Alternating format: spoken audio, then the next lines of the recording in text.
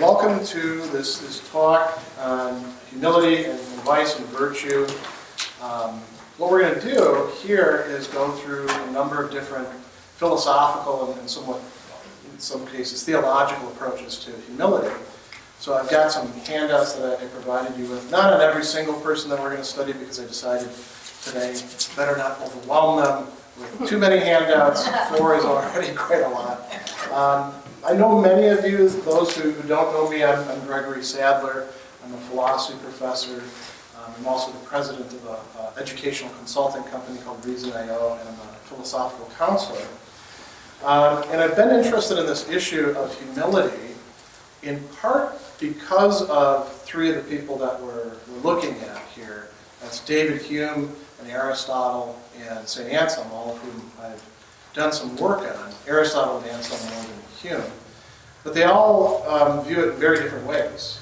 And so, as I'm trying to make sense of it, I wanted to do a talk where I do some comparative work, because I thought other people might find it interesting as well, because it's not only something of pure intellectual interest, but it has to do with our lives.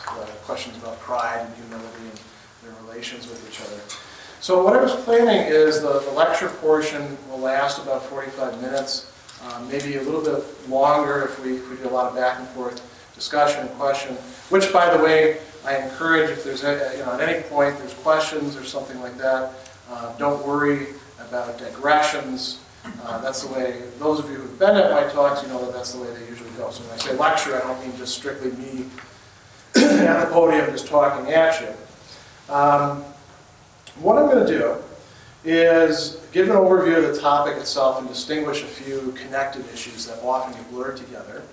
And then a little bit of history of ideas, because humility changes its face over the course of the history of ideas in ways that certain other virtues and vices haven't done.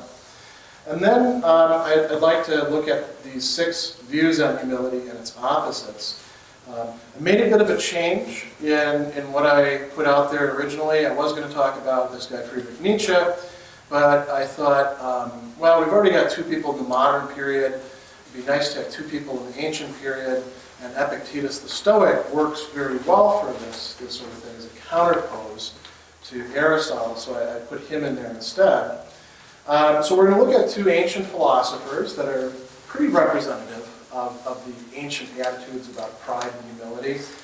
And then we'll look at 2 medieval, you can call them philosophers in a very broad sense, or theologians. They're actually both monks. And then we'll look at 2 early modern figures, or really mid-modern figures, David Hume and Mary Wollstonecraft. Each of them have to say something about it. So with these connected issues that I said they were often blurred together, it's good to distinguish them from each other. And I don't mean that you have to resolve each one separately, but the people that we're going to look at are sometimes jumping from one to the next, and it's useful for us to try to pull them apart when we're looking at it, so we can keep it straight. One of the issues from the start is, well, what is humility? Does everybody have the same definition, or oftentimes we don't have definitions for very important things, the same way of characterizing it? As it turns out, these people don't. They're gonna differ on that to some degree. So I'll try to point out where they differ. There's a whole vocabulary involved, which sometimes requires a little bit of creative translation to bridge the gaps between them. As we're going to see, for example, Mary Wollstonecraft is going to say, humility, that's bad. Modesty, that's good. But she only does that in the chapter of her Vindication of the Rights of Women, where she's actually talking about modesty. In later chapters, she inconsistently then uses the word humility to mean what she calls modesty. And so it's good to keep track of that sort of thing, so you can, is she talking about this at this point or this at this point? Another issue, what should humility be distinguished from? Is there just one opposite to humility, or perhaps several different opposites? How do we make that distinction? What are some states, this is a very important thing, that are like humility, close enough to it in certain respects that they can be facsimiles, or pass off counterfeits of humility, but not quite the same thing as humility. We're going to see some attentiveness to that.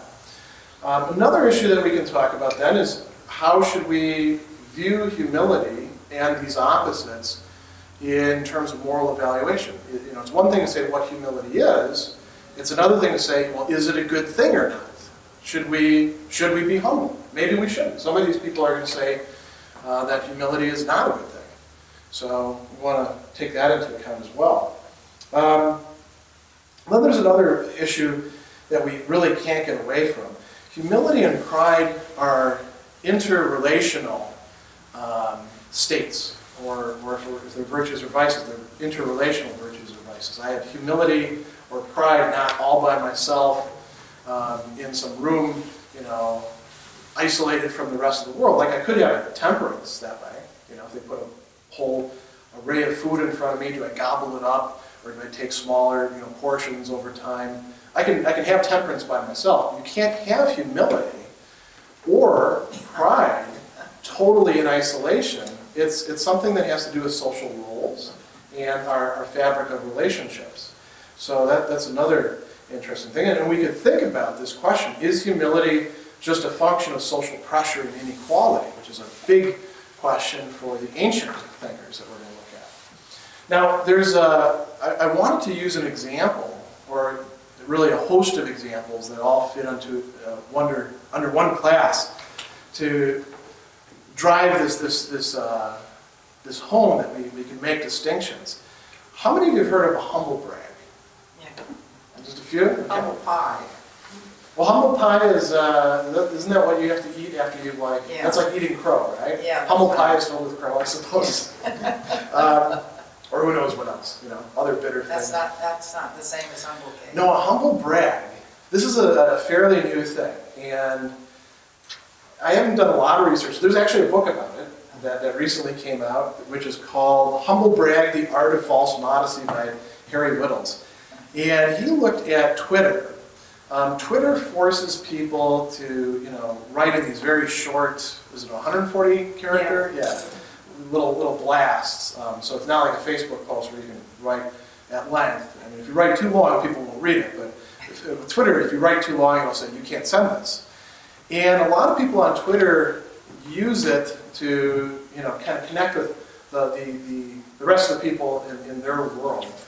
And social media is interesting because you can see how people interact with each other, and there's a record of it, right? Unlike our day-to-day ordinary interactions, these people are talking to each other, and there's actually an app that will let you chart out a whole conversation and turn it into a storyboard. So this guy, I don't think he's the one who coined the phrase. People started using it. A humble brag is when you seem to be speaking in a humble manner, self-deprecating, I don't want to make too much of myself, but you're really sneaking something in there that's very prideful, that's elevating you, that's showing that, only you could have said this thing. So I've got 3 examples here. One, I don't remember who actually said these because I didn't mark that, but here's a great example. I just stepped on gum. Who spits gum on a red carpet? So now, what's the, I mean, it's not really that humble, but I suppose, getting gum stuck on your shoe, that's no fun. But, not everybody gets to walk on a red carpet, right? So it's a way of sort of sneaking it in. Here's another good one. Totally walked down the wrong escalator at the airport from the flashes of the cameras. Go me. So it's like, see how klutzy I am when I can't see because people want to take my picture so much. You see where this is going. And here's another great one that Andy will particularly appreciate because of the culinary connection. OMG, I hate watching Top Chef when I'm on it. I never know if I'll come out like a schmuck. So, and the answer is yes, you do. But that's not humble at all, is it? And so we could say, well, what's going on here? Are these people deliberately taking on the guise of humility so that they can be prideful? How should we feel about this? Should we say, harmless, or should we say, well, there's something really wrong with that? That's a sign of bad character. These are important questions that we can ask, but we need some perspective from which we can ask it. And that's what these different philosophers and theologians can provide us. So going to the history of ideas thing now, I said that humility has had changing fortunes. I didn't use exactly those words, but I should have. It's had changing fortunes over the course of history. If you look at a lot of ancient cultures, it's not particularly highly valued. There is a sense, if you look at ancient Greek tragedy and epic, that the gods, they're up there and don't get too cocky, no matter how wealthy you are or powerful, because they might take some action against you. They can be envious of you, so you better watch it. In the ancient Babylonian, creation story, the Enuma Elish, human beings are created as servants of the gods, so that the gods won't have to be servants of each other. There's a higher class above you. But within that humanness, you can be as prideful as you want for a lot of these cultures. As a matter of fact, it's actually encouraged as a good thing, and being humble is a sign that you just don't have what it takes to compete. Think about the Greeks in the Olympic Games. You go to the games and you don't put on your second best face or something like that. You get out there and what's the one where it was like no holds barred? There was some boxing stuff, and then there's the one where they just beat the living hell out of each other. Pancration. We can imagine these guys being sort of like the WWF wrestlers, where they have this big persona and shout. And kings are like that too. You look at the Iliad, and you see these people clashing with each other. The Iliad only tells the stories of the big guys. There's a few little guys in there, but they're just bit players. And the idea is, well, if you're not a big guy, you don't get the story told about you, because you don't deserve a story. You want a story? Do something big. Take some power. And so pride is not seen as an unequivocally bad thing. It's bad if you can't back it up. It's bad if you can't make good on your boasts. But it is good to have a very strong sense of self and to be assertive. Now that's going to change as we move as antiquity gets more complicated. And Epictetus is a good example of somebody who takes a different position on this. And there's really a lot of tensions running through ancient culture. As a matter of fact, it's a bit of a mistake to say there's one single ancient viewpoint that we can point at, because we don't have the stories of an awful lot of people or the perspectives of them expressed. When we look at Aristotle, for example, Aristotle takes for granted that we're talking about a slave society. And slaves, they're tools with souls. They're better than the technology at the time, because you can tell them what to do and they can apply their brains to figuring it out. But you don't really care about their social status, and you don't listen to what they have to say, unless they happen to be causing trouble, and then you take heed of it. That's a pretty common attitude in ancient cultures.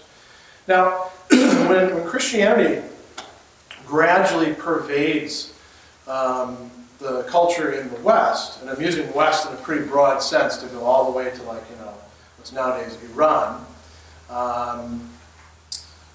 it's bringing a whole new set of valuations of things to bear. Some of this is coming from Judaism. In Judaism, you have the same emphasis on don't get too uppity with respect to the guy upstairs, or for the Greeks, the guys and girls upstairs. But there's more to it. There's this sense that humility is something that should be cultivated. It's not as fully developed as you see in the New Testament or in early Christian practices, but there is a different kind of emphasis there. With Christianity, we see that there's a lot of discourses where they talk about the pride of the pagans. And remember, too, Christianity took about 400 years to filter into Roman culture.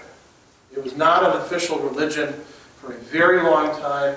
It coexisted alongside of all sorts of mystery religions and a whole other church, the Manichaean church, that you can read Augustine and find out about that, and a lot of pagan rites and old rituals and structures.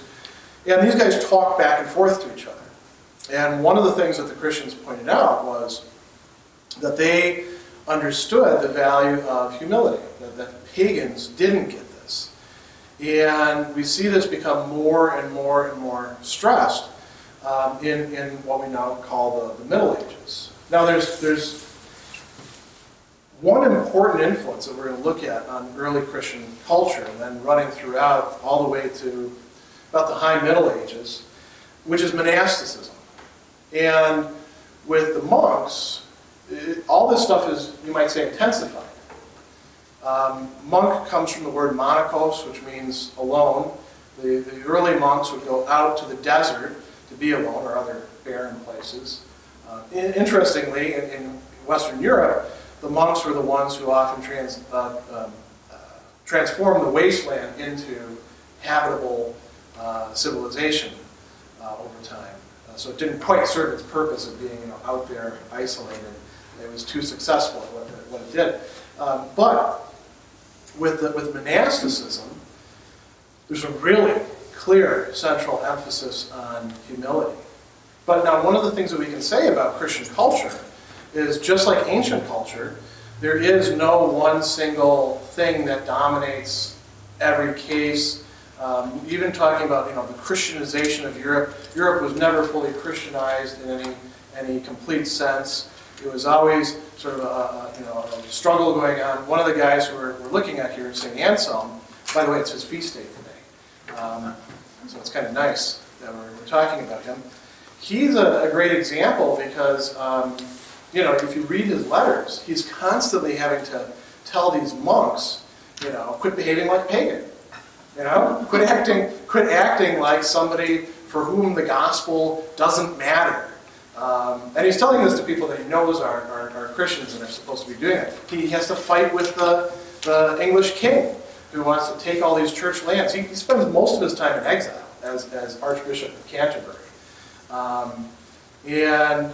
So when we talk about Christian Europe, it's not as if the age of faith meant that everybody was completely pious. As a matter of fact, he even talks about the struggles in monastic orders between those who were sort of given as children to the monastic order, which was common practice at the time, and those who, like him, later on decided, hey, I want to become a monk, and they quit being what they were. In his case, a scholar. In a lot of cases, like in the case of his abbot, an old soldier. And he said, they're almost always at each other's throats in monasteries.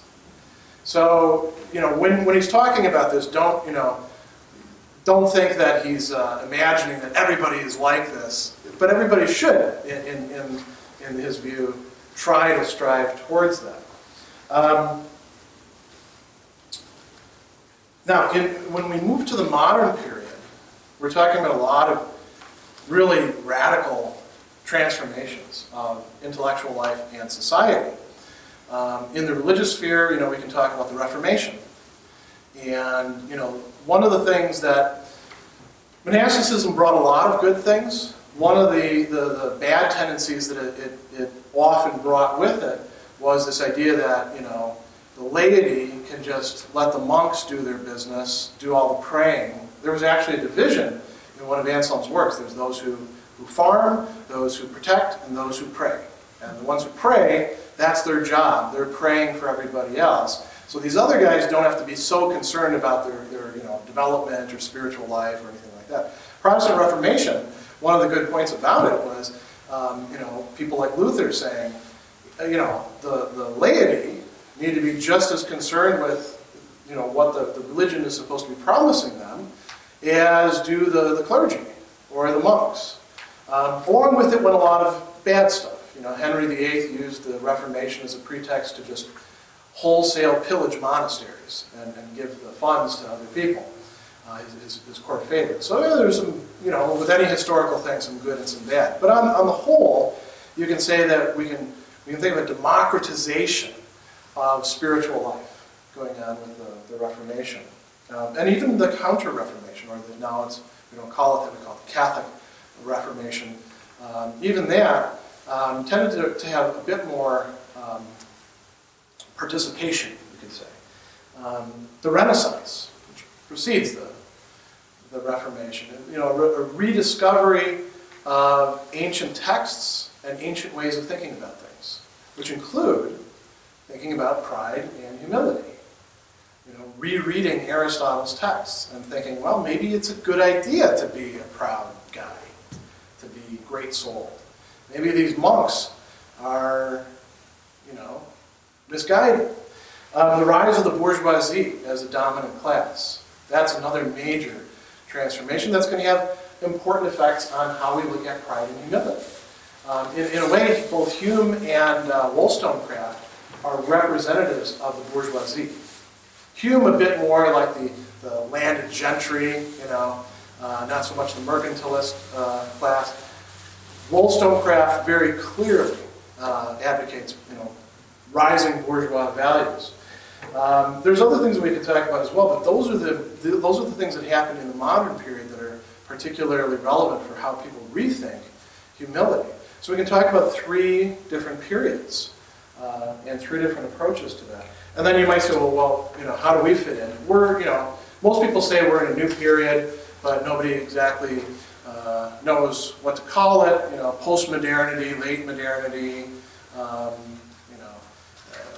There's a lot of debate back and forth. And we can think about how this applies to our own position. Can we draw on the best parts of these ideas and then maybe leave the slag or the detritus behind? But that's an open question that we have to do a lot to approach. So let's look at Aristotle. Before I go, I've already talked quite a bit. Any questions or comments at this time? Yeah. I sort of like the idea of there being a group of people who will pray for the rest of us. I do too, because I'm lazy. I'm sure that's not why you do it. It sounds like a great idea. Yeah. I mean, if prayer works, then you want to get as many prayers as possible, right? And so you could. I don't know people praying for all different things, but if you have somebody, a group of people who are just dedicated to, praying for good things for everybody, wouldn't that be neat? Yeah, well, there are. I mean, that's what does go on at monasteries, and not just Christian monasteries, but in Buddhist monasteries and in Hindu orders as well. So I can give it up. Yeah. Excuse me for interjecting. Sure. I believe our Congress has prayer breakfast regularly. See. So we're good. Yeah, but I don't know. You're not praying. There's somebody there to do the praying. Doesn't seem to have an awful lot of effect. Yeah. Well, I think that a lot of this discussion about pride and humility has really to do with excess. So, Aristotle, of course, he was really all for it, but no way, right? Well, we're going to see not quite so when it comes to not pride. quite so. Okay, but anyway, I am. Yeah. So, Aristotle be damned. In any event, what I'm really trying to say is that one can take either pride or humility to an extreme. Probably not good. No. So I could be so puffed up, and all that. Yeah. People would say, "Oh, don't go near him. Don't talk to him." Or on the other hand, my humility might get begun to be turned inward, become self-destructive because I begin to, degrade the image that I have of myself to the point where I'm paralyzed. Yeah. And, So that's the way Wollstonecraft is going to look at it. When we get to her, she's going to say, modesty lies in between pride and humility. That's probably my view of it. Yeah. I mean, Aristotle's kind of connects with that, as we'll see in a minute. But his is a little bit more complicated. And it does stress the being the big man kind of thing. Any other questions? Or should we go on to Aristotle? Yes, please. So Aristotle is kind of a good representative figure because, you're right. He usually is advocating a nice middle position. And why does he have to advocate a middle position? Because there's usually people at other extremes. The culture itself is full of people who are vain or proud, and those who are not, assertive enough. And so, like I pointed out, though, he's not really talking about the whole of the society, and we have to take what he's saying with that in mind. He's not saying anything that could be useful for somebody who's stuck in the position of the slave. He's talking to people who are essentially property owners, the class of the masters. And he tends to identify and describe virtues by contrast to two vices. So when we talk about the mean, it's the mean between two extremes. Not everybody does this when it comes to virtues and vices, but that is his approach. The virtue that's relevant here is what we call in English, and I always mispronounce this, magnanimity. Got it that time. I trip over that word a lot. I like the word great-souledness better, in part because it's easier to say. But it's also closer. The magnanimity is coming from the Latin magnanimitas, which is just a translation straight from the Greek into the Latin. Great-souledness. They all mean the same thing. And by great-souledness, it's not like having a great soul in the sense of like being super healthy or being a beautiful person, but rather being the kind of person who does big things, who takes on big projects, who thinks highly of themselves. And you notice that he places it in between two vices. And the vices, one is of excess, too much. One is of deficiency. And so the one with excess he calls vanity, or, we can think of other things like being presumptuous. And this person thinks very highly of themselves. The trouble is, they think more highly of themselves than they actually deserve. And so they claim more for themselves than they should, and they thereby make themselves obnoxious to everybody else around them. This would be the person who, just to take one example, you tell a story, they've always got a better story than you. And it just reminds them of that. That's probably a vain person. Now, if their story actually, I suppose, if their story was actually reflective of their life and there's no puffery involved at all, then maybe they could be great-souled, but in most cases they're not. And the people who are likely to do this, like he says, are those who lack virtue but are in the upper class by birth, the rich, the powerful. In our day, I put on here, celebrities would fit into that. There's something that comes along with having advantages that makes people start to think, yeah, this is me. I deserve these advantages. This is the core of who I am. And then what often happens, like I put here, is they attempt noble projects or actions or undertakings, but these are beyond their capacities, and then they fail. And then things, Aristotle doesn't talk about this, but you know what it's like. Then things really get sticky, because they have to make sure that nobody knows that they failed, or it's somebody else's fault. So you got to watch out for these kind of people. The vice of deficiency is undue humility. He calls it small-souledness. And this is the person who actually does deserve good things, but doesn't claim them, because they think less of themselves than they should. And they undervalue themselves. They're not interested in honors. And Aristotle says, in a way, they lack self-knowledge. They don't realize who they are. Neither does, of course, the vain person. The vain person thinks they're somebody bigger than they are. This person thinks they're somebody smaller.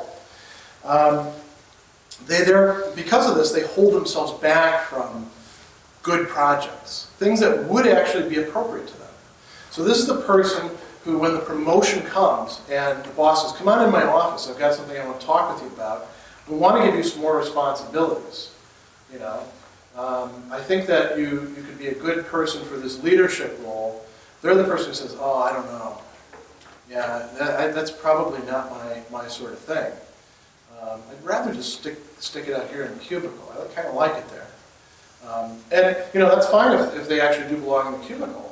But if they have these, qualities that the boss hopefully is making up, it would be good for them to take on the projects. They don't, and so that's that other vice, which is not very obnoxious, but not good for them. So does part of small-souledness incorporate like a lack of discernment? Is it that they're unable to see their value and therefore act accordingly, or is it that they're aware that there's a value and they choose to reject the value? They're aware of a value in themselves, but they choose to reject the value that's in themselves, you mean? Yeah, like what the example you gave of the cubicle person, Yeah. right? It's that they are aware that they're capable of more. They're like, yeah, no, I don't think so. It's Well, you know. It's interesting that you framed it like that, because I didn't think, when I'm framing the example, I don't think of somebody who actually does know that part of why they're saying, I don't think so, is because they don't think themselves up to the task. They're trying to get out of it. But could there be cases where somebody's like deliberately self-effacing? I guess it would be a false humility, maybe then. Yeah, and that's maybe a different. Yeah, that would be a different modality. Aristotle doesn't talk about that because that probably wasn't much of a problem back in his time. And this shows how different cultures are. When he talks about anger, he doesn't talk about passive aggressiveness, which is something common in our society, because I guess he didn't think it was a real issue. He talked about some other things in very clear detail. What was the other thing that you'd asked, though? There was another. I asked if it incorporated a lack of discernment. Oh, discernment, yeah. So, you could have somebody. How do people end up being small soul? A lot of the time it's because they've gotten messages from other people, you're no good, or a lot of times it's connected with class, or with race, or with gender. You're not up to that sort of thing. That's for those people. Only they get these opportunities. You don't want to stand out. And so you can hear these sort of messages, and you can say, I'm going to rebel against that. Mary Wollstonecraft is a great example of somebody who did rebel against that. She exemplifies her theory to a T. She became a professional woman when that was like practically impossible, except to be a professional woman in the lady of the night kind of sense. She was a writer. She was one of the first women in the modern period to make her living as a writer. But she was an unusual character. Many of us, when we hear these messages, we internalize them, and we start to believe that sort of thing. And I think that Aristotle would say that maybe that comes from that turns into that kind of disposition. Yeah. Is Aristotle only talking about men? Oh, that's a good question. Practically speaking, yes. He says a lot of really boneheaded things about women. I actually have a piece I'm working on called Aristotle's Woman Problem. But here's the good news. The stuff that Aristotle, where if you strip away that stuff, where given Aristotle's approach to things, if you were to bring him into a typical undergraduate classroom and sit him down and have him watch the discussion that's taking place and see that oftentimes the female students are contributing a lot more than the male students, which is a big problem in our time, and then take him out to the bar and say, well, what do you think? Still going to say that women are like inferior versions of men? He probably would say, well, the empirical evidence is showing me that that's not the case. So part of it is because of his culture. And the stuff that's good in his work is pretty much equally applicable to men and to women. I think that this notion of vanity and great-souledness and undue humility could work, whether you're a man or a woman. In our culture, we know that this is the case, like in the classroom, until the most recent generation, girls were pretty much discouraged from talking, a lot more calling on boys who raised their hands. This is pretty well documented. There's been a radical shift to the other extreme now, and now it's hard to get the male students involved enough, and we're losing quite a few of them. Dropout rates are much higher for male students than for female students, unfortunately. But this stuff would clearly apply to both genders. Yeah. Yeah, there's a term that's popped into my head, which is what I would call the Carl Sagan humility. Okay. And by that I mean it's a different kind of humility than what we've been talking about so far, I think. Yeah. And it's the humility that comes from working very, very hard to understand the nature of things. Ah, yeah. And what you as- call the humility of experts. You know? Perhaps, but it's not just any experts. Yeah. It's the people who are really worried about the nature of nature. You ask a lot of experts who are like really great in their field questions that an intermediate person might have a really quick answer to, and the expert often looks bad because they say, "Well, it's complicated, and I don't want to, commit to an absolute answer at this point. Let me take a look at the stuff. It's going to take me a while to give the answer." But that's because they know that things are complicated, and they're smart enough not to give a off-the-cuff answer. Well, it's interesting because there was a particular individual that I knew when I worked at IBM. Yeah. Who was probably the very best engineer I ever knew. Wow. Okay. And I worked with him, and he once said to me, he said, an expert, and he was referring to himself, is a person who knows all the things that don't work. Yeah. Which is a form of humility, I think. Yeah. Because what he's really saying is, but I don't know what could be done. Yeah, and experts, real experts, quite often, they've got nothing to prove to anybody.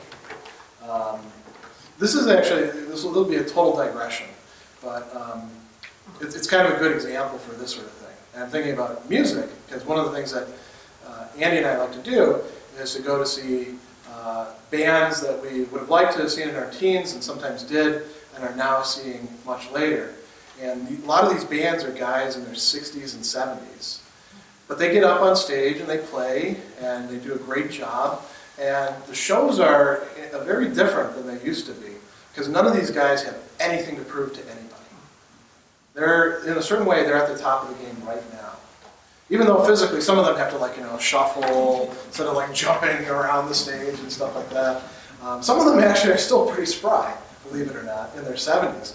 But that sense of hey, I don't have anything to prove to, I know this, that you're right, there's a certain humility that can go with that.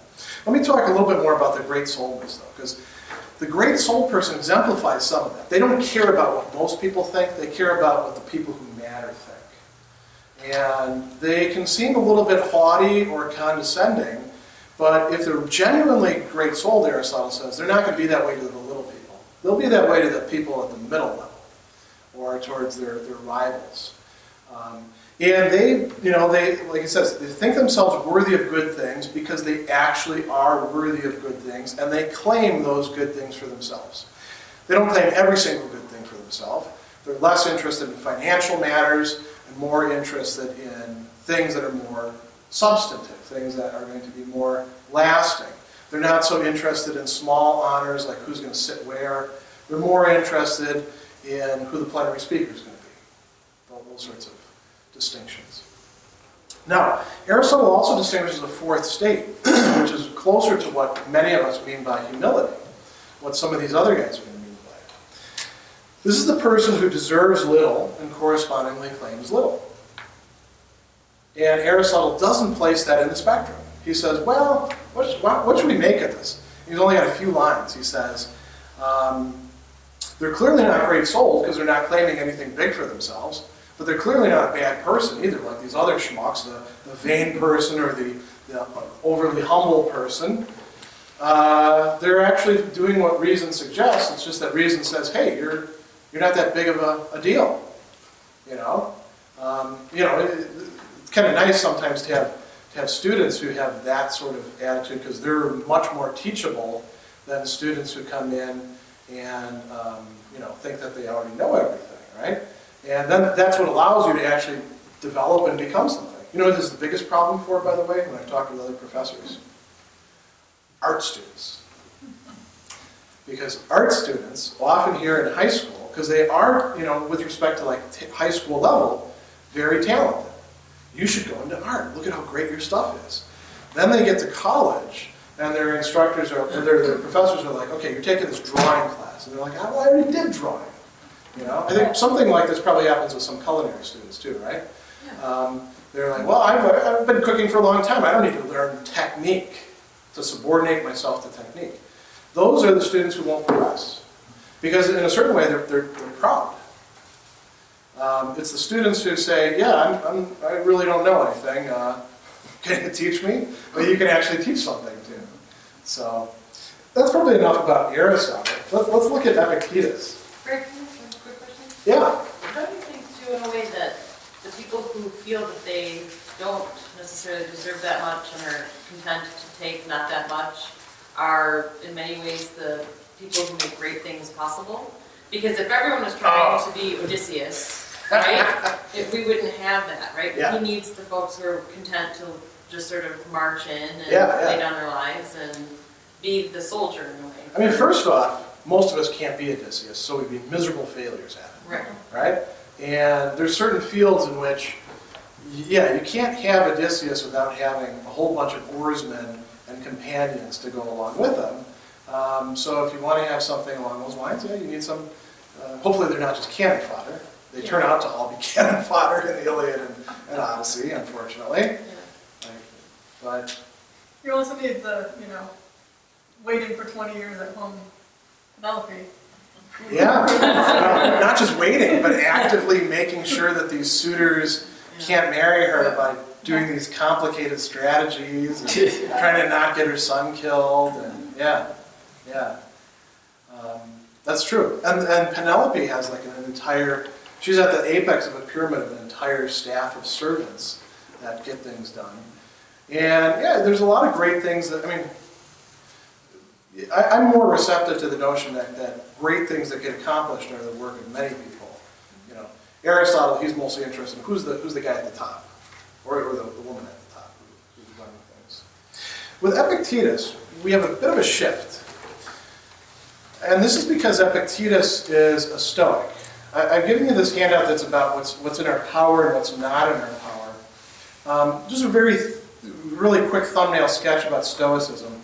They were a major philosophical school that pervaded Hellenistic, that is, Greek and Roman culture, and they were kind of like an alternative for a lot of people who would, you might say, drop out to some degree of the normal course of culture and adopt a more rigorous, ascetic kind of lifestyle. That still didn't require them to be monks and go off somewhere else, but where they would say no to a lot of things. And they would say no to a lot of things in part to preserve their own freedom. So Stoics are not big partiers, not just because they don't like being hung over, but because if you're going out and drinking all the time, you're using your freedom to sort of throw your freedom away. It has effects on your character. A lot of temptations in ancient Roman society about power. Stoics would exercise power, but not for its own sake. One of the things that Epictetus talks about, that all Stoics did, was what's in our power and what's not in our power. Or you could translate it even more literally as, what's your business, what's not your business?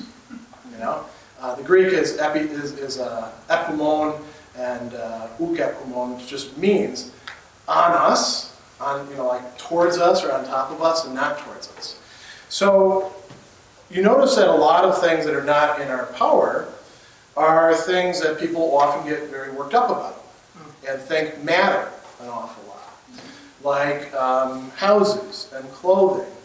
And they didn't have cars back then, but they had means of transportation, horses and chariots and stuff like that. Reputation. Getting invitations to dinner parties, very popular activity back then. That's how you knew that you were in with people, going to dinner parties. Your body as well. Epictetus didn't think that you should not do anything with your body. You should exercise, but you don't control that much about your body. You can forestall a couple things, but you can't stop it from aging, and you can't well, now you can change your gender in certain ways, but back then you couldn't. And you can dye your hair, but you got the hair that you're stuck with at that time. If you want to dye it red, that was a very popular thing for the Romans, or blonde. You probably have to poison yourself, using lead or stuff like that. You don't really control these things, and these things, in a certain sense, are less you than what you do have control of. What is it? Well, your ruling faculty, your what he calls prohairesis, which means your faculty of choice. The thing that is what the product of the choices that you've made over time that keeps you making the same kind of choices. So if somebody's a jerk, they're jerky pro-racist. If somebody's, really attentive to other people, they have an attentive pro-racist. They have made themselves into that by their choices. We have choices, and we have decisions, and we have commitments, and we have freedom to choose with those sorts of things. Not, to choose to be, things to be totally beyond the realm of possibility. I can't choose to be Bill Gates, right? There's already a Bill Gates. And it's not going to happen where I'm like Bill Gates either. That's not in the realm of my possibility. But, can I be a good professor or a bad professor? That's up to me. Totally up to me. According to Epictetus. Our opinions and our judgments. A lot of people say, I just have an opinion, I don't, that's just the way I see things. Epictetus says, no, you get to choose how you see things. You're responsible for it. All this other stuff, that's outside of us, that can seem to necessitate our opinions and our judgments, but that's because we choose to allow it to do so. And we can go on through all sorts of other things. What's the upshot about this? Think about what this would mean for pride and humility. Are any of these things that many people actually do take pride in worth being proud about? Not for a Stoic. If you're good looking, that's just what happened to be the case. Nothing to be proud about. Were you born into a good family? That's nice for you. Nothing to be proud about, though. It's not even something to be humble about, either, for a Stoic, though. It just doesn't matter. It's in the realm of what they call the adiaphora. Doesn't make a difference. Quite literally. Now, it's interesting, if you think about this, a Stoic would be a lot more humble in the senses that we ordinarily think of it than an Aristotelian would, wouldn't they? Because they're not going to get into it about, honor or position or who's inviting who to a dinner party or stuff like that. Epictetus actually says, there's a price for everything. You decide whether you pay the price. You're upset because somebody doesn't invite you to the dinner party? Well, he doesn't say it quite in these words, but you didn't kiss their butt. So, if you want to get invited, you need to do that. Decide whether that matters to you. If you have this sort of point of view, you're probably going to live a more humble life. Interestingly, the Stoics were often accused of great pride. Why do you think that is the case?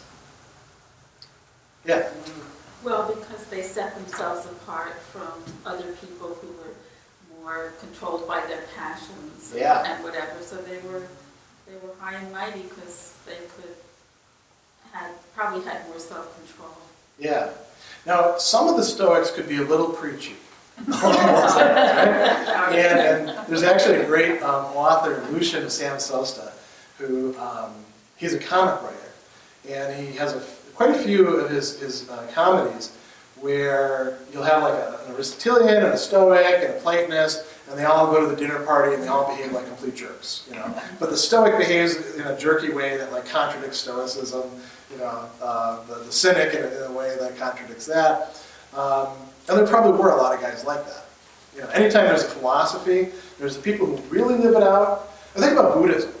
How many people claim to be Buddhists and or even better example that has been used in comedy routines, yoga studios, right? And the whole philosophy that goes with yoga and saying namaste, and then watch what happens in the parking lot. Right? That's when you can tell whether it's really sticking or not. Epictetus, he really did live it out. He walked the walk. Or, no, he walked the talk, right? And so did many other Stoics, too. One of the things to think about, though, is doesn't this, why should you extricate yourself apart from the world, which is kind of an entrapment? Because you're better than the world. So Epictetus actually says, there's a bit of God within you. And you're acting, the fool with that bit of God.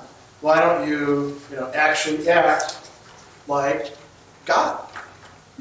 So maybe there is a bit of pride I guess so. in the Stoic position. Let's look now at these medievals. So it's got John Cassian. I don't have a handout for him. He's a really important monastic writer. Yeah. Could you allude to how Epicureans fit into this dinner party? Oh, so Epicurus. This is interesting, because when we hear the word Epicurean, we usually think like some, glutton who just gobbles everything up and wants the best of everything, which is totally the opposite of what Epicurus, in his writings at least, advocates. And it appears, to be the opposite of what he in his real life did. There were already those slanders at the time about Epicurus and his school. In these comedy things, the Epicureans do act like the sort of vulgar notion of Epicureans. They're the ones who are stealing the ham and putting it under their shirt or things like that.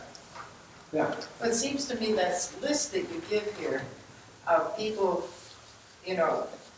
if you feel that all of this is within your power, surely you think you're hot shit. That's right. It could be the case that you actually are. That's the question.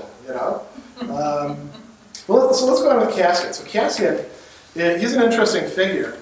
He is a Westerner who decides to go to the East to study monasticism.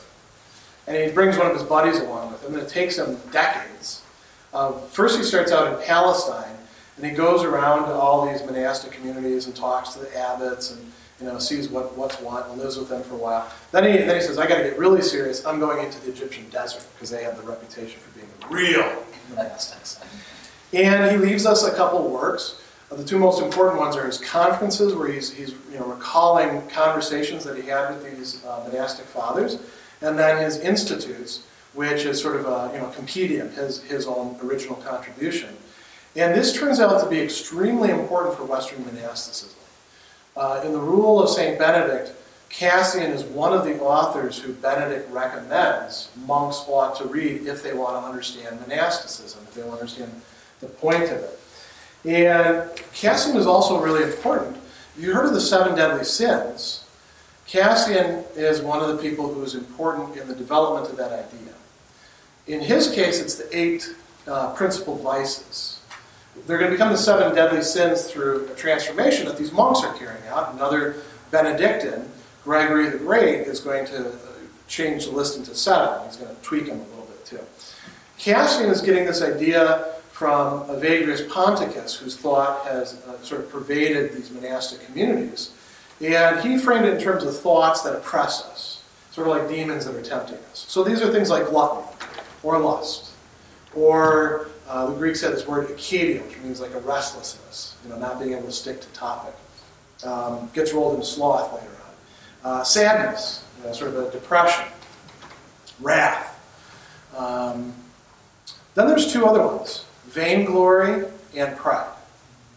And Cassian, when he's discussing these, he's not only saying that these are vices, so they're opposed to virtues. The virtue that they're actually opposed to is humility, but they're the worst of the vices.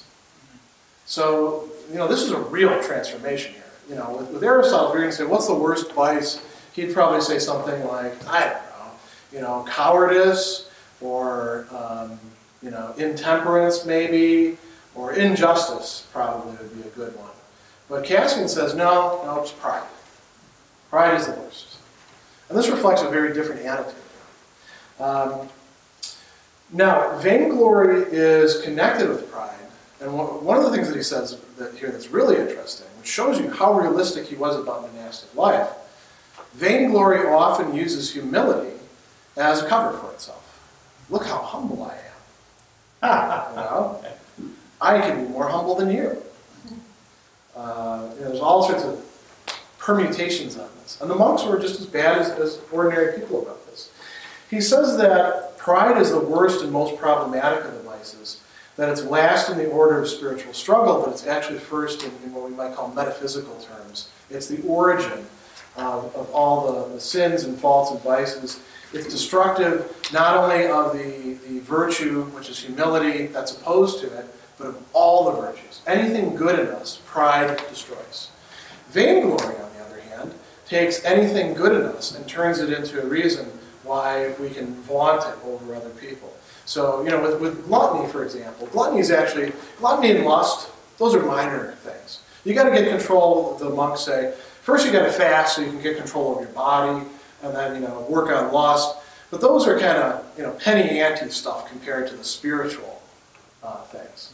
And, if you're a glutton, you're a glutton. You eat too much. You can't control your appetite. Continence or self-control would replace that.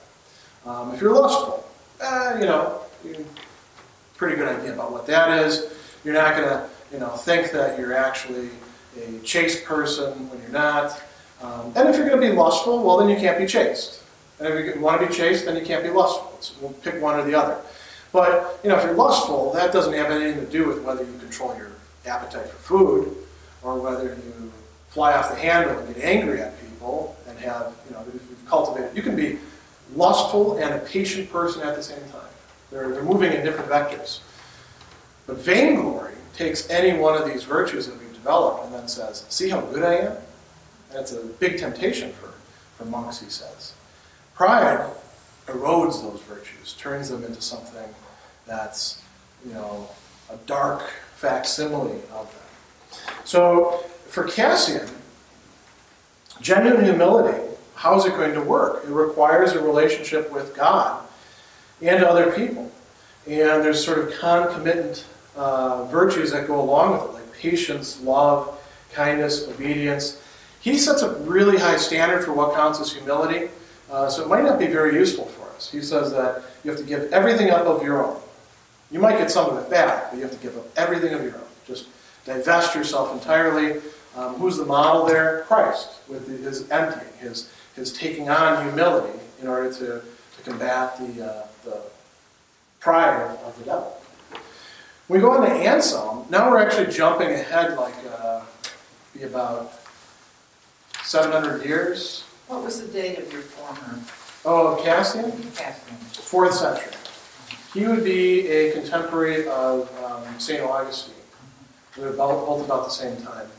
As a matter of fact, they get involved in some of the same theological controversies when Cassian comes back to the West. Now, Anselm was a Benedictine monk. Of course, like most monks, he didn't start out a monk. He wandered around. He wanted to be a student. He actually signed up at that monastery because the prior was a very famous scholar. He figured, I'll study with this guy, but it stuck. He found something that really worked for him there. And he eventually becomes an abbot and a bishop. His bishop years are really the worst years of his life. He's always much more happy without positions of authority. And he doesn't work out his ideas in terms of the 7 deadly sins. He's unusual in that respect. He does, however, talk an awful lot about pride and humility. And the handout that I've given you is part of that. He says that all sins, really have their origin in pride, and humility is the remedy for that.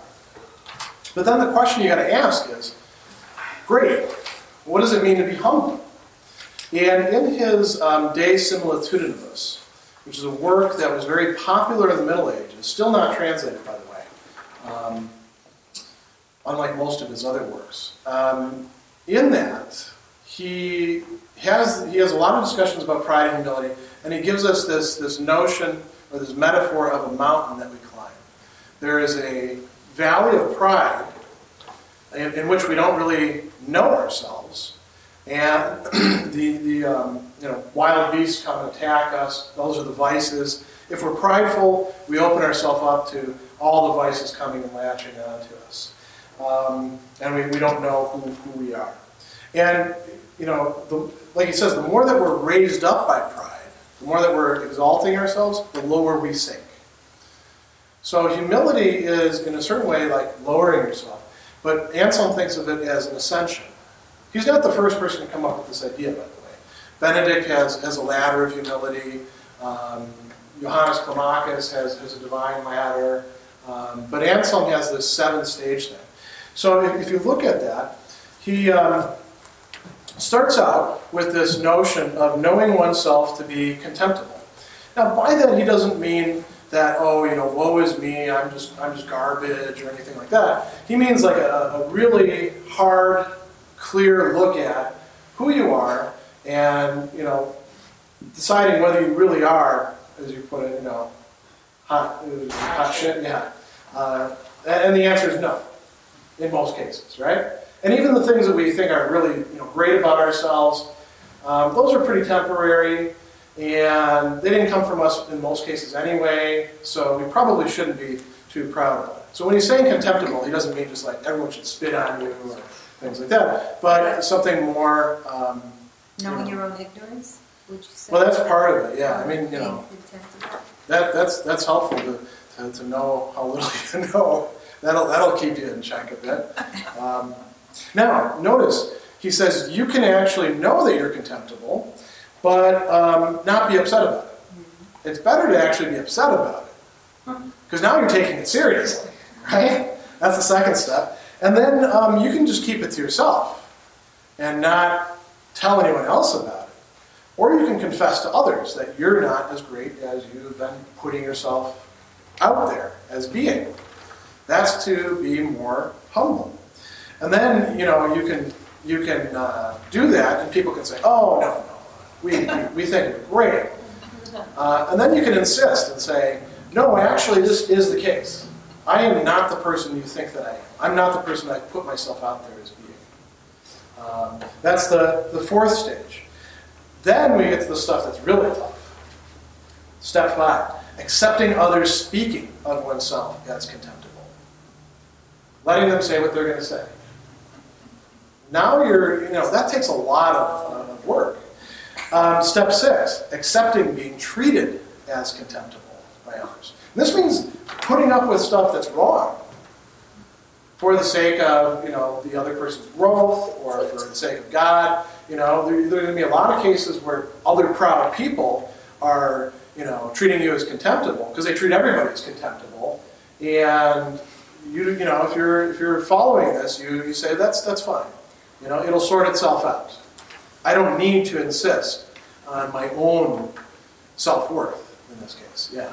This might just be me imposing my own will on Anselm or trying to. But I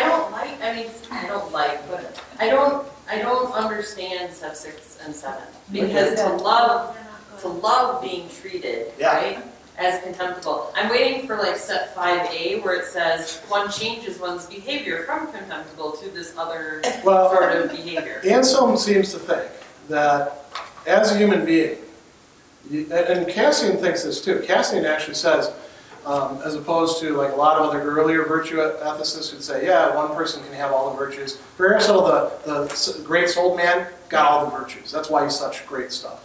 Cassian says, that ain't going to happen with human beings. One human being can have 1 or 2 virtues well developed.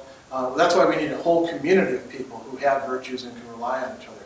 Anselm seems to think that no matter how much you develop yourself, you're never going to be really great stuff. But to love being... Oh, so to love. It doesn't mean in a pathological way, like, being a masochist.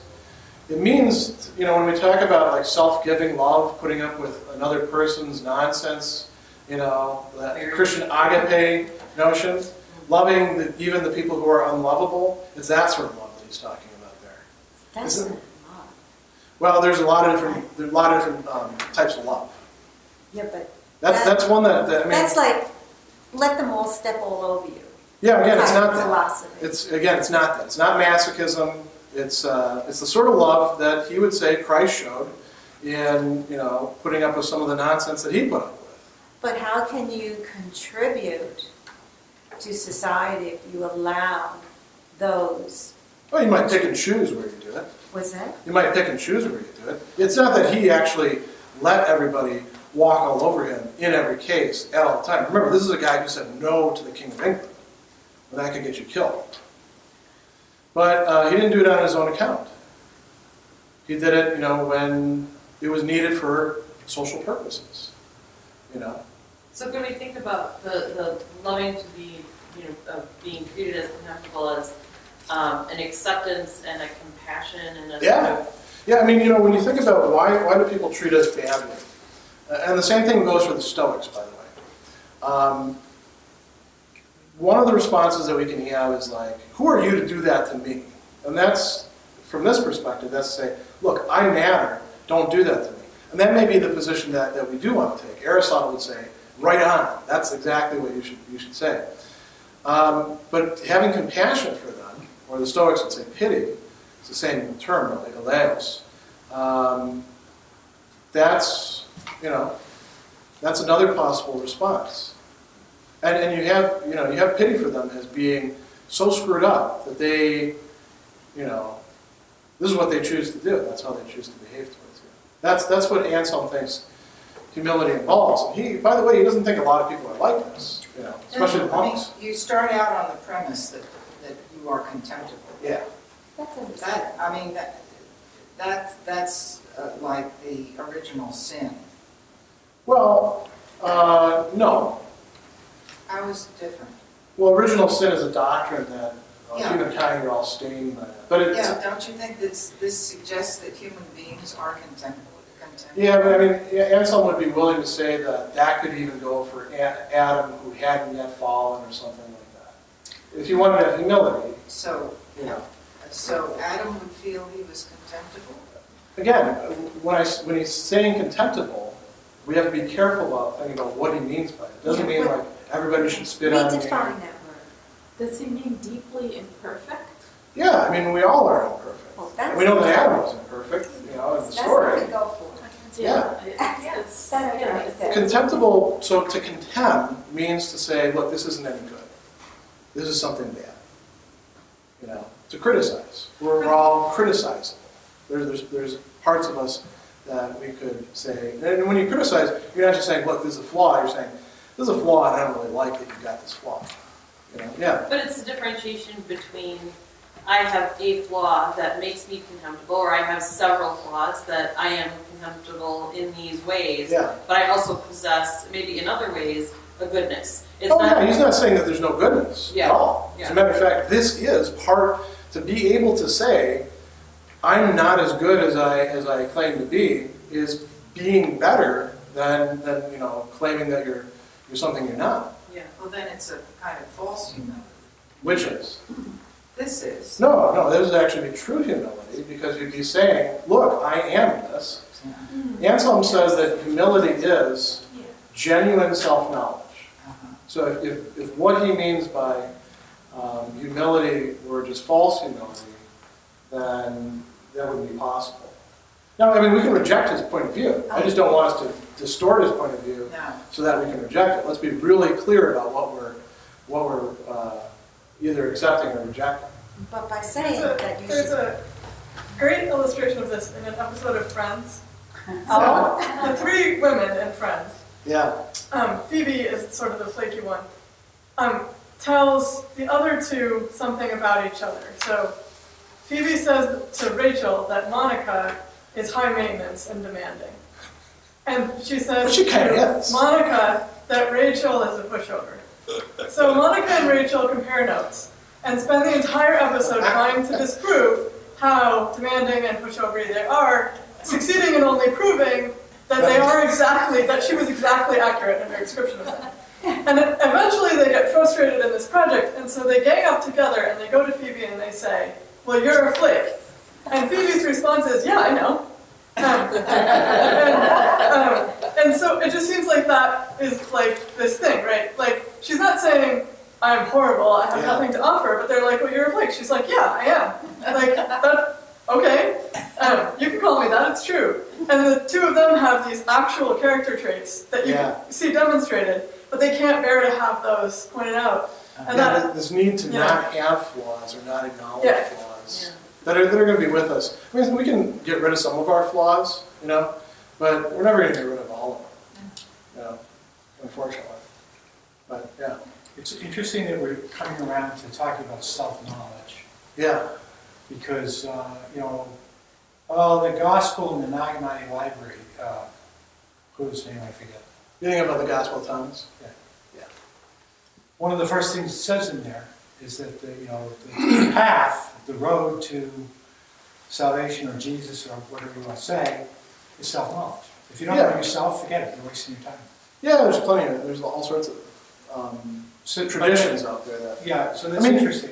A lot of the stuff that Anselm is saying too, by the way, So humility Buddhism really, narcissism. humility is really an outgrowth of just being honest with yourself. Yeah, although it has to. It's like a practice. It has to be done over and over again because it's so easy to forget. Well, yeah, it's easy to forget, and then it's easy to like focus on this one, and so you can ignore the other flaws over here. You know? Well, I think humility helps bring on compassion. Yeah. Because if you're humble about yourself, well, you know now you can't go stepping on everybody else because they, you know, you're not. There is no perfection.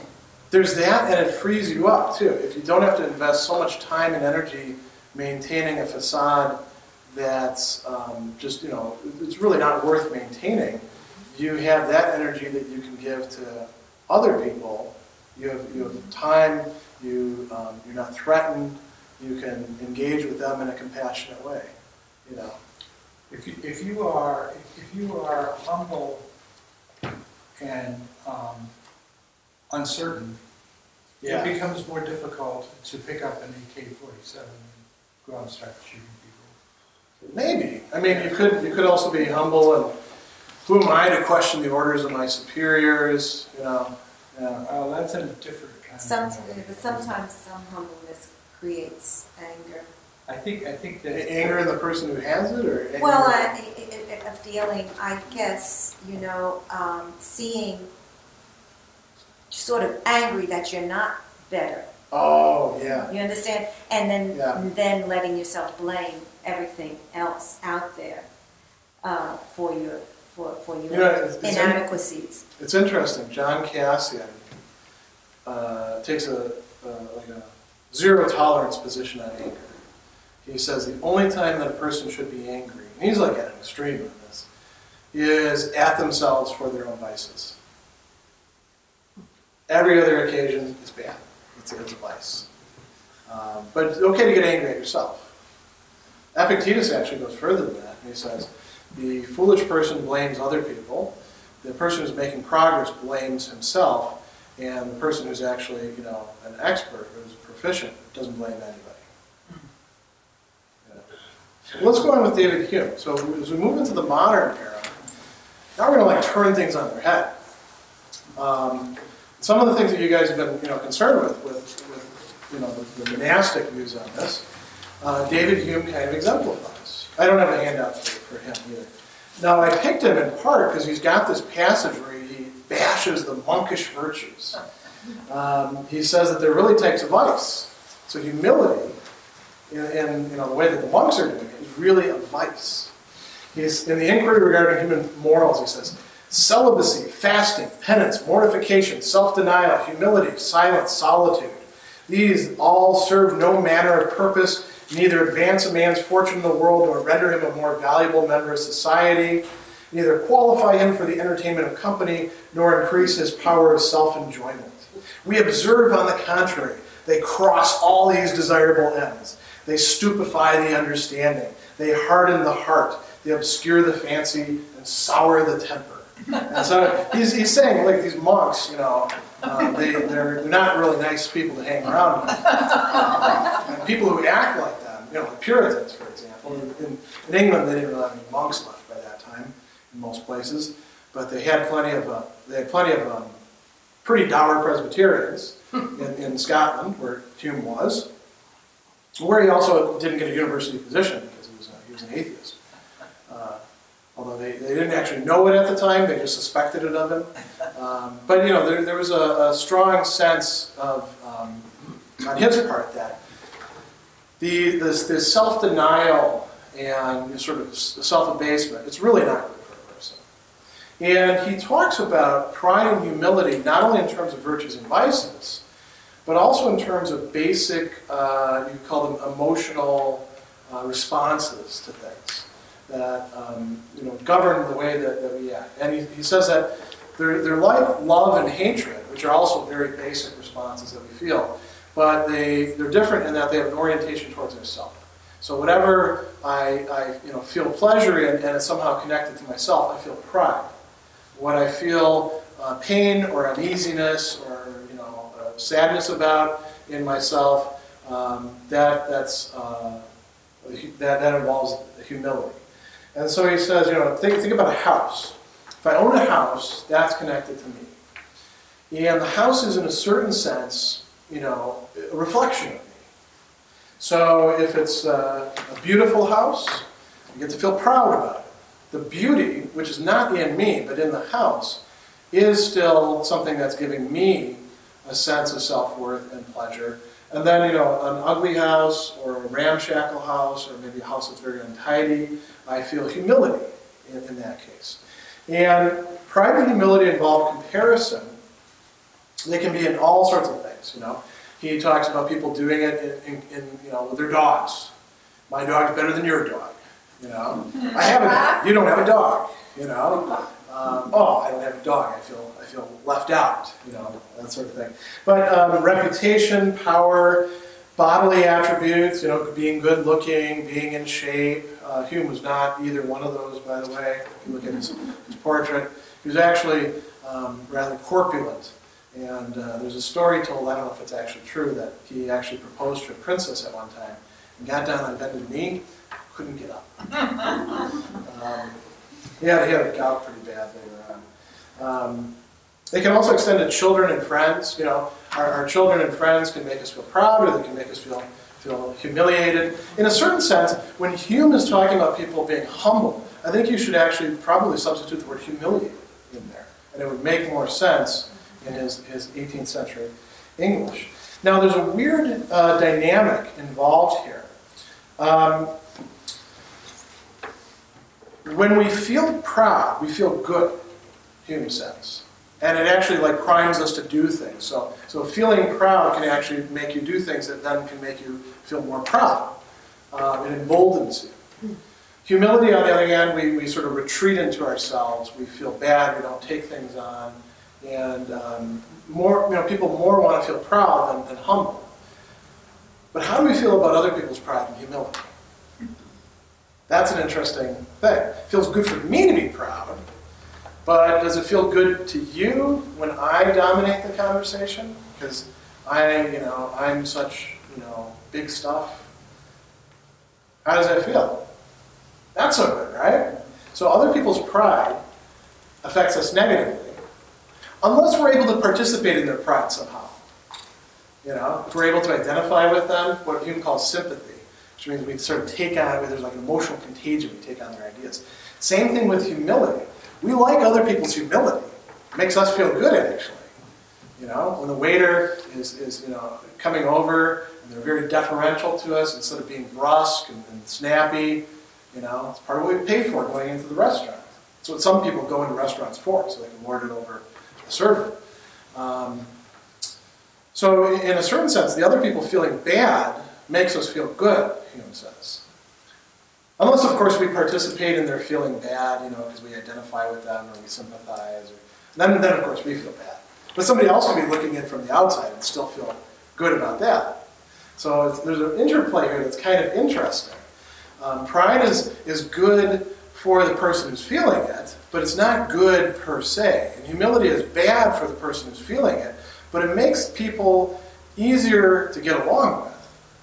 I think that's excessive pride.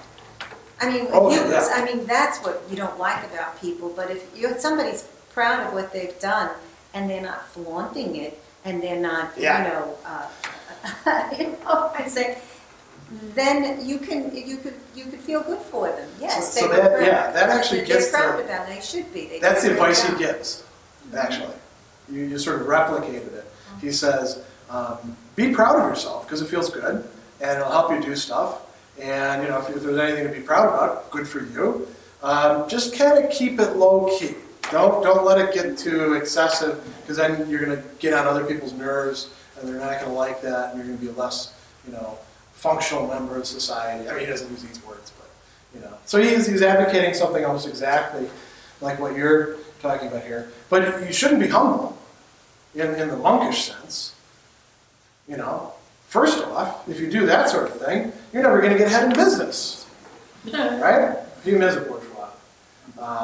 You're never going to make anything of yourself. It does not advance a man's fortune in the world, nor render him a more valuable member of society. you're not going to be any fun in company. Because, we kind of like the jockeying that's involved. We don't like somebody who's too, oh, whatever you want, We want somebody who's got some, how do we put it, like they got some character. They stand up for themselves. It's not, when we're arguing a point, then they should sit down. So Hume is expressing something very, very different, isn't he, than these monks. Yeah. I'm surprised, I haven't read anything like this in Hume. I'm surprised he's sort of telling people how to behave. Is that what all the philosophers were doing? They often have books where they do.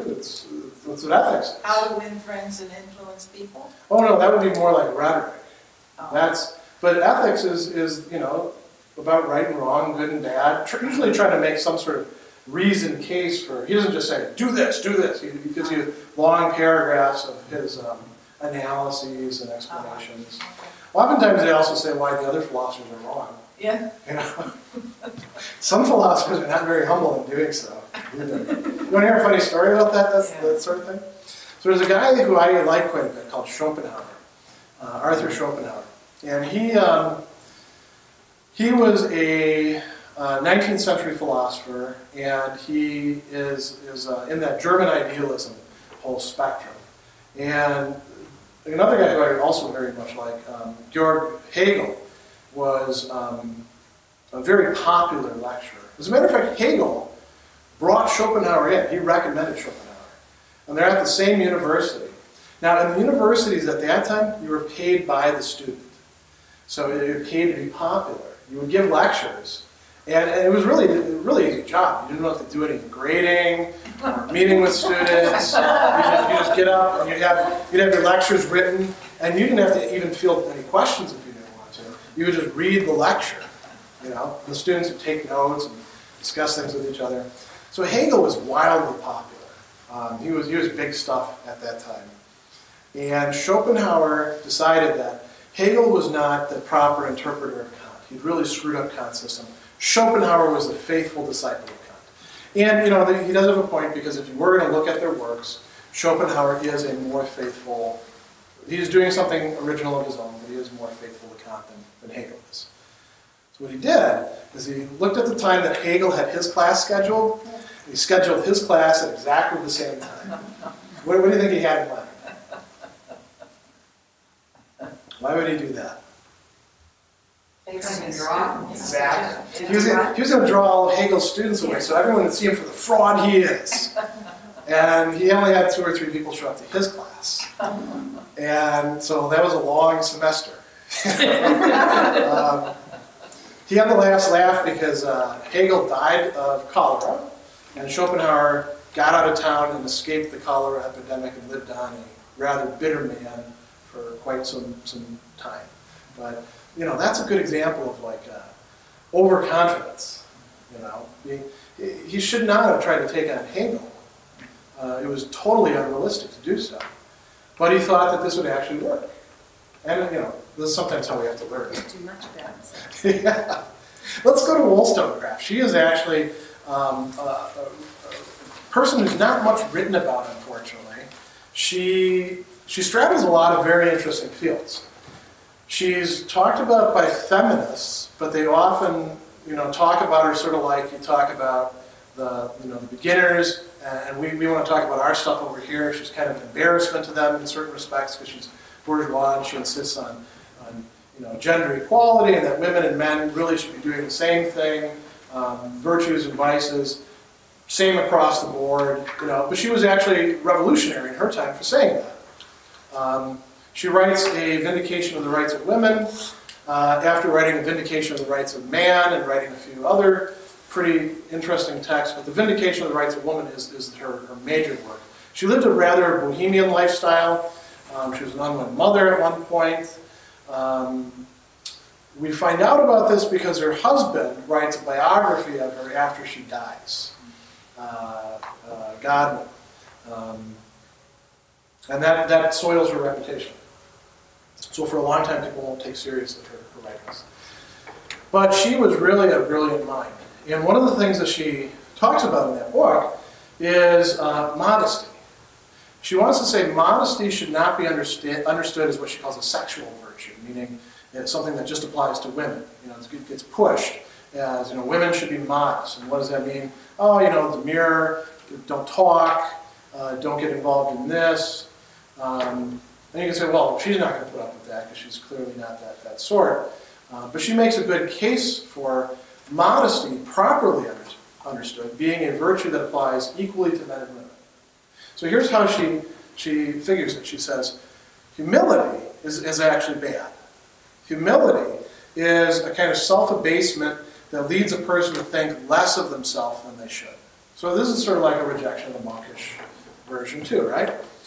Pride or vanity, on the other hand, is when people think too highly of themselves, more highly than they ought to. And a modest person is somebody who thinks rightly of himself. So it's sort of like with Aristotle and the great souled man. If you really do have all the stuff, you think highly of yourself because you do.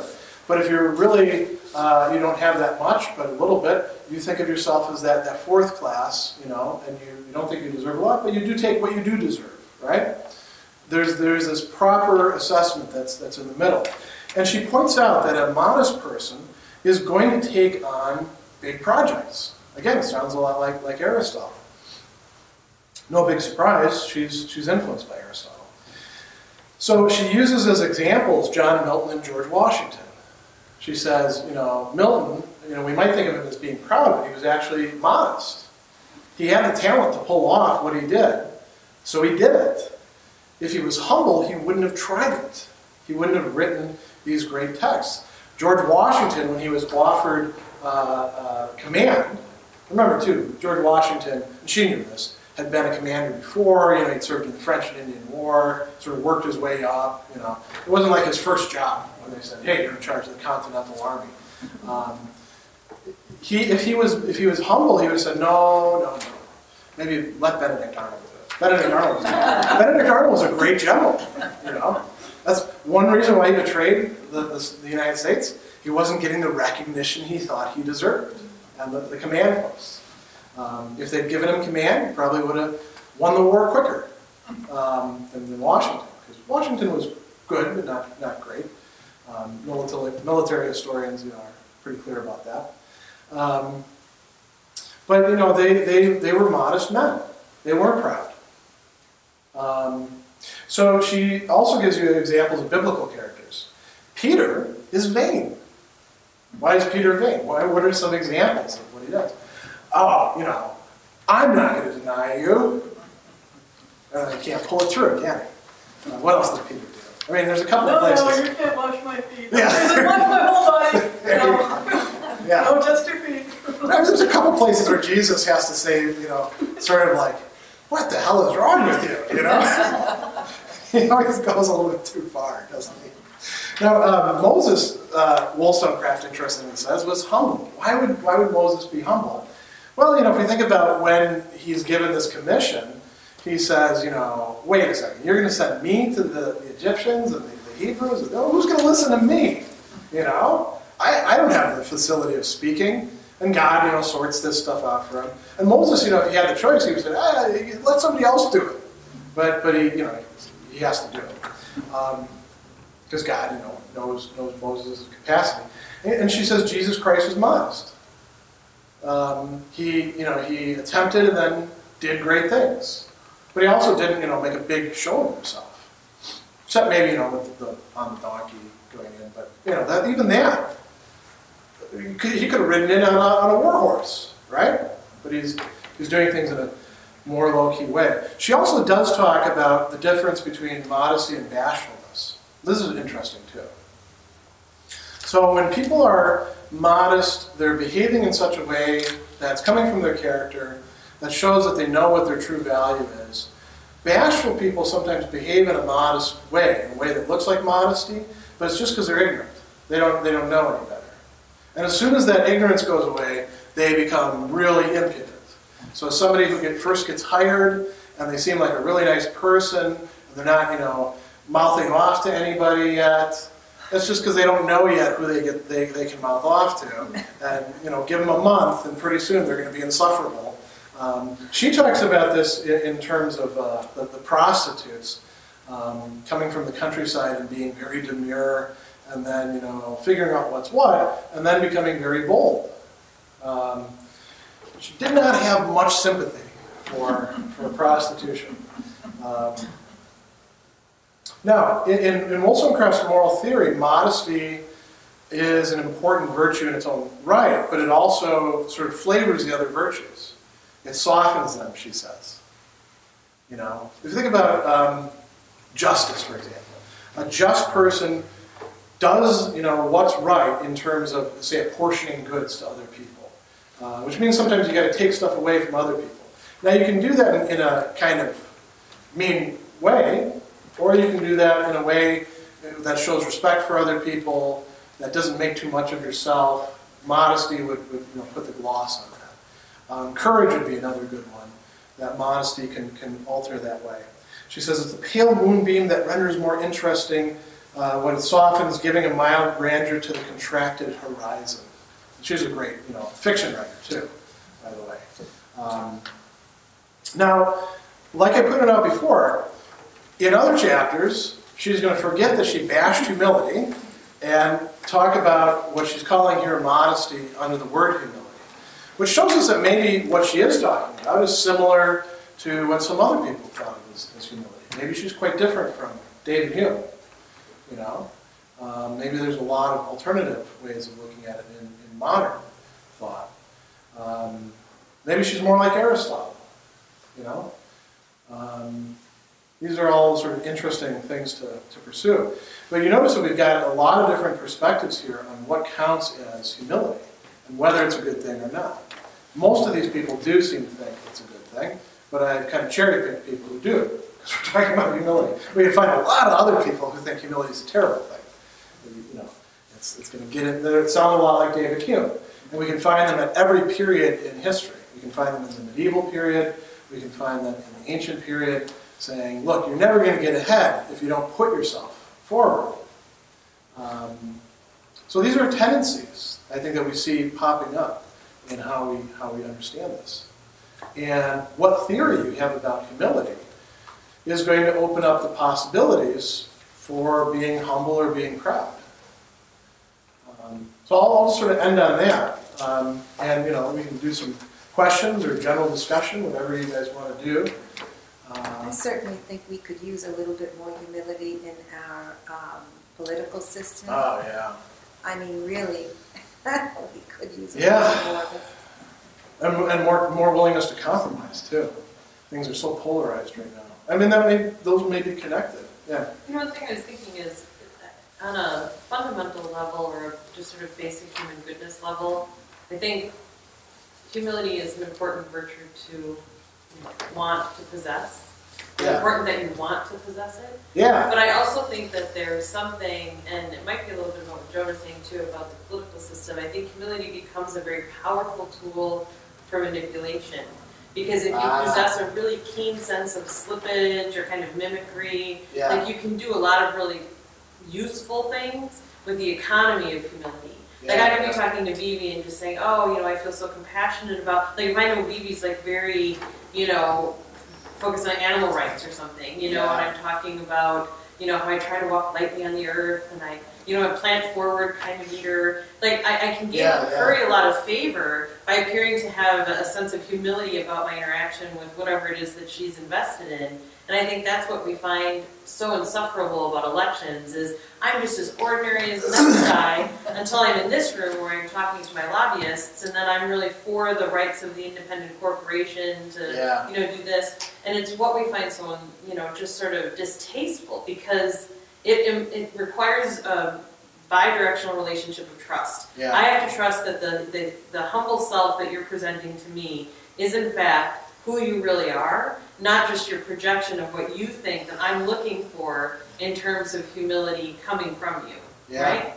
And it's just, I feel like politics is going to be a bad place to try to find that, at least in modern politics, in part because you got to do this mass appeal, but at the same time, if you really do come from the mass, you generally don't make it into politics. We do have an aristocracy of wealth and class here in both parties too, equally. You know, like when Bush versus Gore were running against each other, what we had there were two political dynasties that had been in politics for, in the case of the Gores, 5 generations, in the case of Bush, 4 generations, holding power, you know, and like moving themselves up.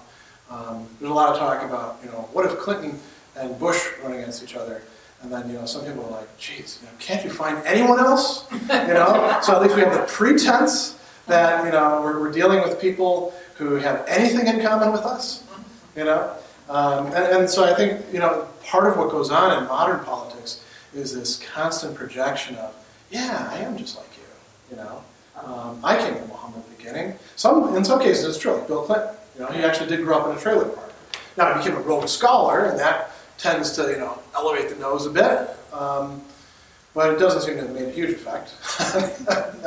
But that's not the case for most politicians. Local politicians, it's different, right? But a lot of times they're not rising. Them, quite often, you can actually approach and get something done, you know, get the pothole filled in. Yeah. But when we're talking about where you have to buy TV time and go on election stops, I think you're right. There's going to be a lot of projection of you know, a facade of humility.